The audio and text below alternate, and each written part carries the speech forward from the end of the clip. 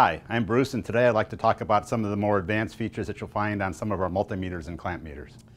Measuring frequency does exactly what it says. It measures the frequency of a AC signal. What comes out of your outlet in the United States is 120 volts at 60 hertz. If you were to plug this meter into any standard outlet in your home, you're pretty much always going to see 60 hertz coming out of that. But where you might not always see 60 hertz is something like a battery backup system. And so measuring the frequency and voltage coming out of the battery backup could be a very useful thing. So let's turn this guy on.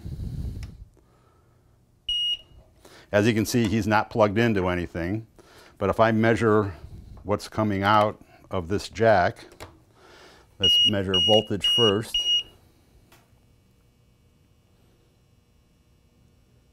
And I have 119 volts coming out of this battery backup. Let's remove this lead when I switch over to the frequency position. Stick it in. And I'm measuring 60 hertz. People that are doing bench work can use this to measure much higher frequencies than 60 hertz. This would relate to people that are doing actual design or development work, maybe some audio work. As you can see, I can change my frequency here with this frequency generator.